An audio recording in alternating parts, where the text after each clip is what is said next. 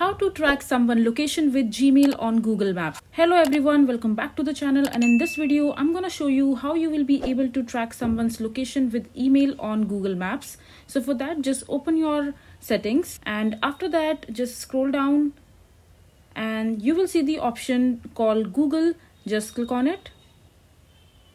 And from there you will see the email address through which you will find the location of the particular device on the Google Maps.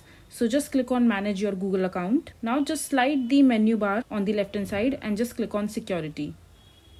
And after that just scroll all the way down again. And here under your device section you will see the option called find a lost device. Just click on it and it will ask you to open it in a browser. So just select your preferred browser. I'm selecting Chrome.